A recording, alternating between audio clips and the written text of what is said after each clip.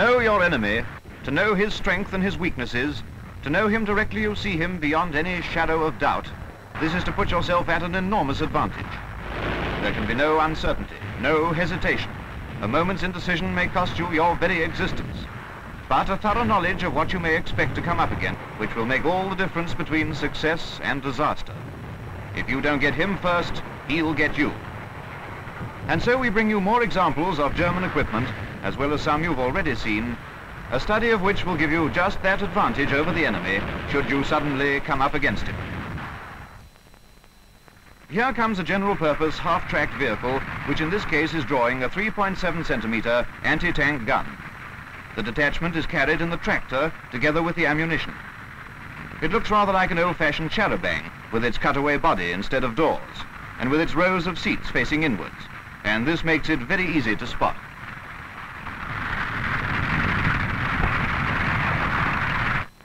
Anti-tank gunners keep on the move along likely lines of tank approach, quickly concealing themselves with all materials to hand when they spot the enemy.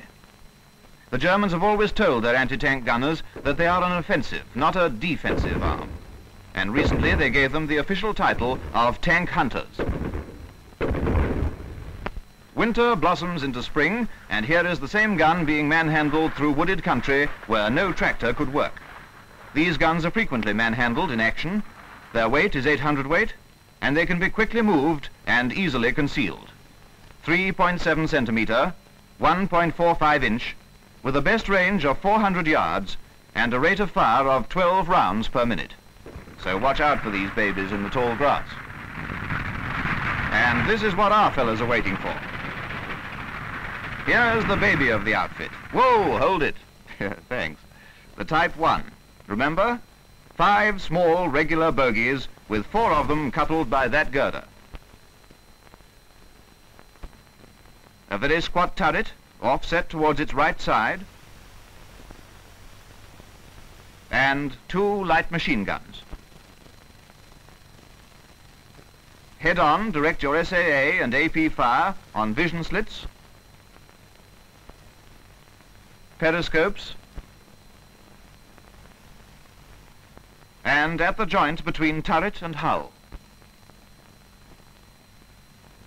To the side, your SAA and AP ammo, again at the join, but your AP practically anywhere.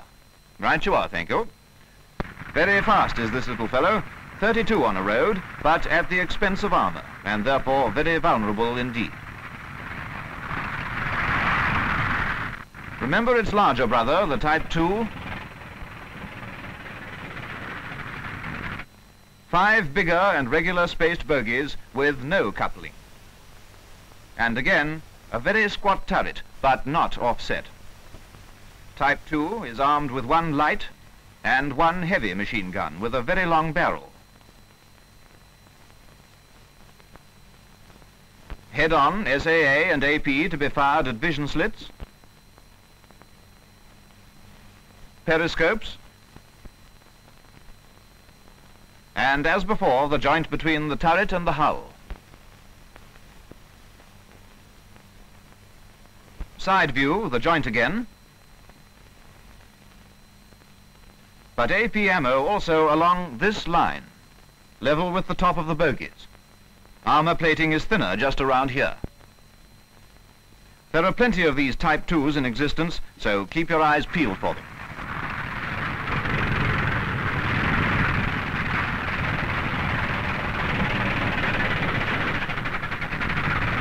Now for the Type 3, this fellow. It has 5, 6, or in this case 8 small regular bogies with rubber tires. But 5, 6, or 8-wheeler, they all have the same features. The squat turret has a large door on each side, and a small round conning tower at the rear. Armament consists of a 3.7 centimeter or 1.45 inch gun and 2 light machine guns.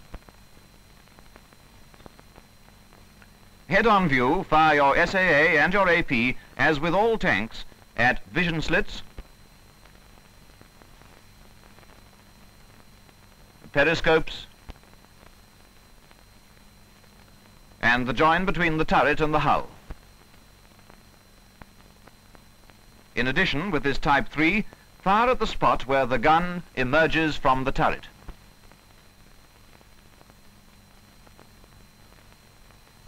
Side view, your SAA and AP at the same join, and AP ammunition in this case on this line, the area about the top of the tracks where armour is thinnest.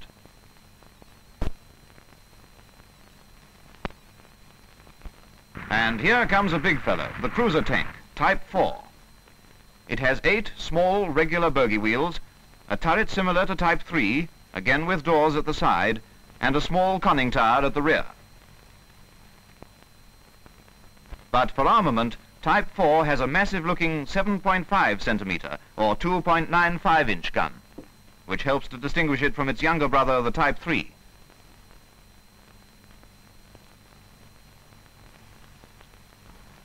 And 2 light machine guns.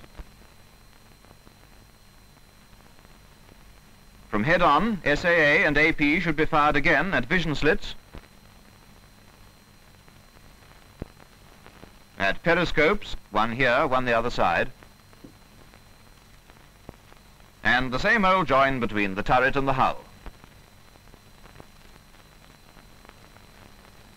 Side view, SAA and AP ammo at this join, and in addition at the engine ventilation louvers. AP only on a line through the centre of the top bogies. For his heavy armour he's fairly fast, 30 on a good road, but he's much slower across country and a sitter if you keep your head and remember his vulnerable points. In general, and apart from detail of outline, you can spot the enemy by the regular bogies which they always employ. You can tell ours by their large bogie wheels, filling the entire space between the top and the bottom of the tracks. Usually, these are unevenly spaced, as here. Or a combination of medium and smaller ones, such as this. Remember, if unevenly spaced, it's definitely British. Hello, here's an old friend, or rather an enemy, the 4-wheeled light armoured car. It has a very small turret with no roof to it, and its crew consists of 2 or 3. It has 1 heavy machine gun mounted in the turret and 1 light one mounted just behind. Head-on and side view, both AP and SAA fire should be directed at vision slits and the join between turret and hull. Unless you have an anti-tank weapon, be sure to go for his weak spots. His plating is inclined from the vertical, and the blow will probably glance off unless you can strike him at the proper angle. Here's a new acquaintance, the 6-wheeled armoured car. You can spot it by its angular mudguards covering the 2 back wheels. The very long sloping front with a grilled radiator, and a grid aerial. For armament, it has 1 heavy machine gun and 1 light one. Vulnerability, AP and SAA at vision slits and the join between the turret and the hull, as with all armoured cars, head-on or side view. His plating is also inclined from the vertical, so be careful what angle you go for him with your AP ammunition. Anti-tank gunners, of course, can let themselves go at him anywhere. And here is his big brother, the heavy 8-wheeled armoured car. It has, you remember, large angular mudguards, each covering 2 wheels, a streamlined turret well forward, and very often a grid aerial shown here.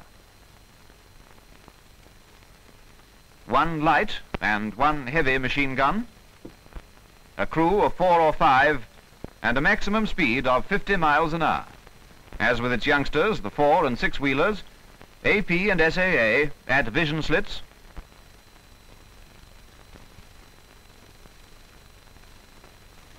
Any to come on the same old join. His plating is also inclined from the vertical, so watch out for that. Anti-tank gunners, of course, needn't be too fussy.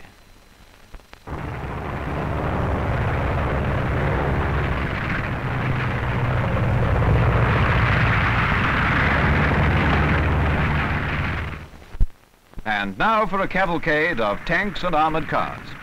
Get them into your mind's eye, so that when you come across them in real life, you'll know them for what they are and where to go for them.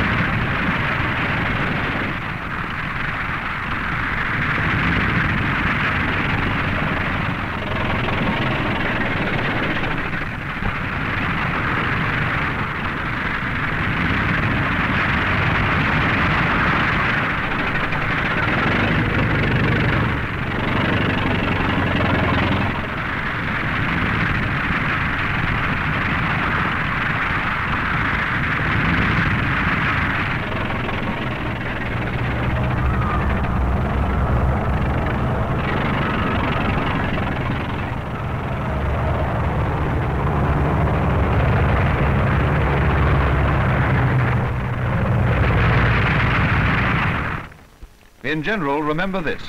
Shoot up the tank first, and if there happens to be infantry following on behind, your Riccos and Misses may knock them out at the same time.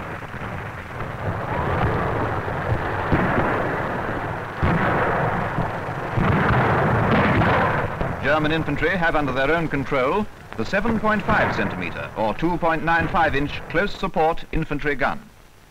Easily manhandled into position almost anywhere, it is a handy weapon with a range of approximately 4,000 yards.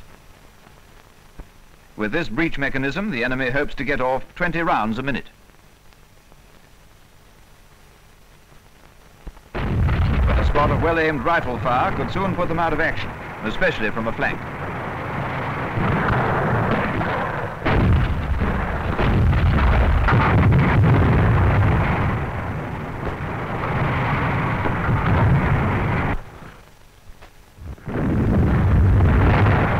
Another infantry weapon is the Stokes brand type of mortar, 5 centimetre or 2 inch, and a standard weapon in German rifle companies.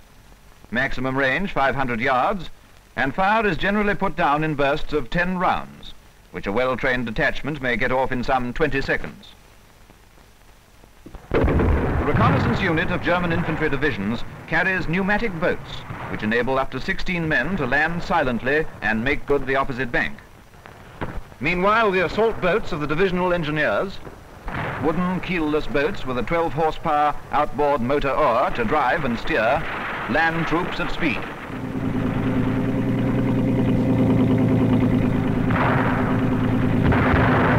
Flamethrowers are in use at another point on the opposite bank. Their bark is far worse than their bite, and they are chiefly employed for their moral effect. The jet can only be thrown 35 yards, will only last 1 minute, and is harmless unless directed straight at you.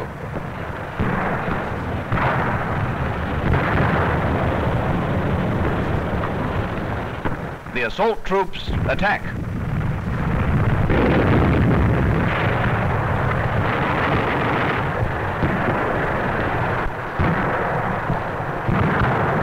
Carried among their special equipment are pole charges, which are not unlike our Bangalore torpedoes. These are made up with slabs of TNT attached to a board, which in turn is attached to the poles you see here. They are then thrust against embrasures or loopholes in pillboxes. The answer to this one is, shoot up the bloke with the pole. The German General Staff attach great importance to motorcycle troops. They are, of course, extremely mobile. When a division advances, they are thrown out well forward as a protective screen, so you'll probably see these boys first.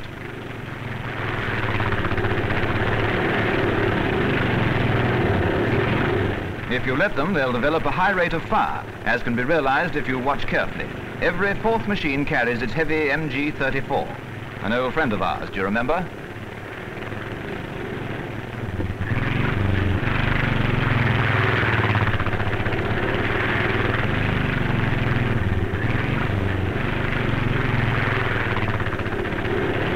Also used for reconnaissance are the cycle squadrons of all infantry divisions. Like the motorcycle troops, they are allotted MG-34s, which are strapped onto their cycles. Though they carry with them the heavy adjustable mounting, you can just see the bipod here. On this bipod, their range is only 2,000 yards. Cycle squadrons are also highly mobile and can move over any country where roads or tracks are available. The MG-34 on its heavy mounting. This mounting, coupled with the telescopic sight, gives it an accurate range of up to 3,800 yards. After firing short bursts, crews pick up gun and mounting and double to a new position, thereby hoping to avoid being spotted and ranged on by our mortars and field guns. The heavy adjustable mounting can be quickly extended for use as an ack-ack weapon. Against attacking aircraft, the tripod is quickly extended and the same gun brought into use with a range of some 3,000 feet. MG-34s are air-cooled by means of these slots in the jacket, and therefore the barrel has to be changed after a continuous 250-round burst. Caliber .311 inch, weight 15.5 pounds without the mounting. Jerry's pretty hot on small arms fire against aircraft flying low, and what they do, you can certainly do, much better. Rifles and machine guns have a devastating effect if you handle them properly.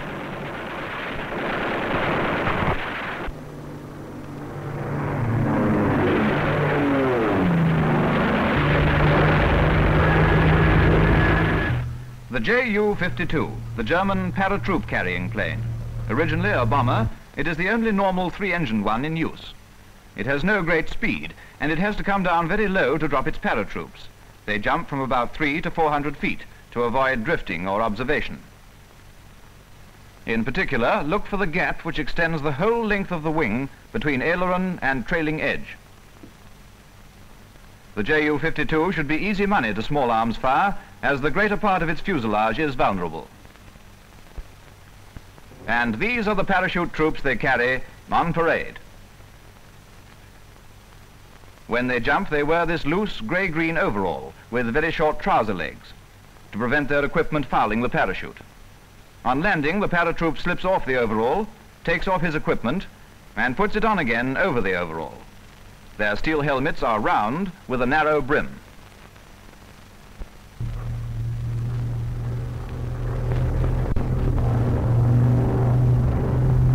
But remember, no one is so defenseless as a man who has just made the parachute trip.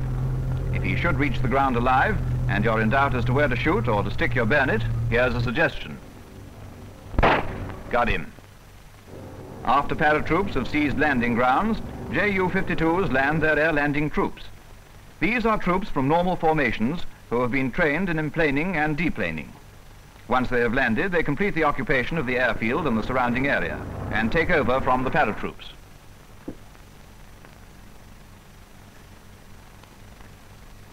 Clearly, air landing troops and paratroops can't bring their heavier types of artillery with them, and so they make use of this 7.5 centimeter or 2.95 inch mountain gun.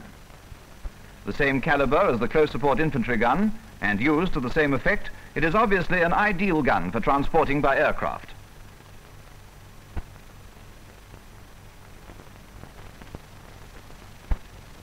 The use of block and tackle enables them to haul up this 7.5 in sections.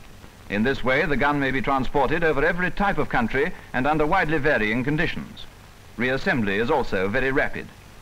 But its best range is only 6,000 yards on account of its light construction, and it is therefore hopelessly outranged by our 25-pounder. And here comes the fellow we do know all about, the Luftwaffe, the pride of that very large field marshal. All very decorative, just so long as no one interferes with them. But once they get a little opposition in the shape of the RAF,